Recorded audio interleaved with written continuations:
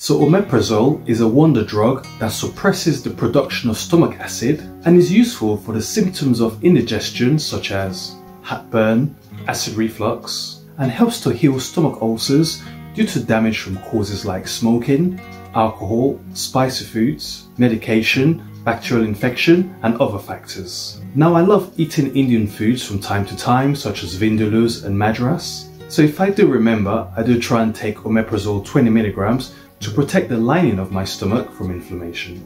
However, omeprazole can also cause problems that most people do not realize is due to the medication that they're taking. And these side effects can usually occur if you've been taking omeprazole for more than 2 years.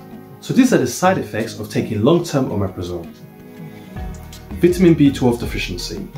By reducing the absorption of vitamin B12, look out for the symptoms of mouth ulcers, fatigue, muscle weakness, tingling of fingers or toes. Osteoporosis. Omeprazole can reduce bone density, increasing the risk of osteoporosis. This causes bone weakness, leading to fractures on light impact such as a fall or simply hitting your wrist against the table. Stomach cancer. Omeprazole can mask the symptoms of early stomach cancer, which is similar to indigestion, leading to delayed diagnosis. Bacterial overgrowth.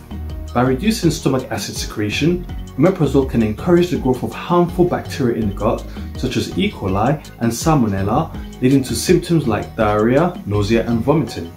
More common short-term side effects of omeprazole are headaches, feeling sick, vomiting, diarrhea, dizziness, or signs of allergy such as rash, difficulty breathing, swelling of your face, and other symptoms.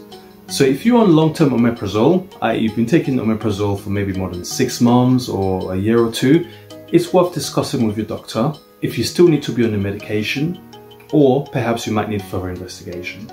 Some people do need to be on long-term omeprazole if they're taking medications such as aspirin or oral steroids in order to protect the lining of your stomach. Or you might have conditions like hiatus hernia where surgery might not be indicated, or you might not want to have surgery. So make sure you have regular medication reviews with your doctor. Now you can check out my other videos such as how to distinguish between the symptoms of indigestion and stomach cancer, which can be quite similar, so please feel free to subscribe to my channel.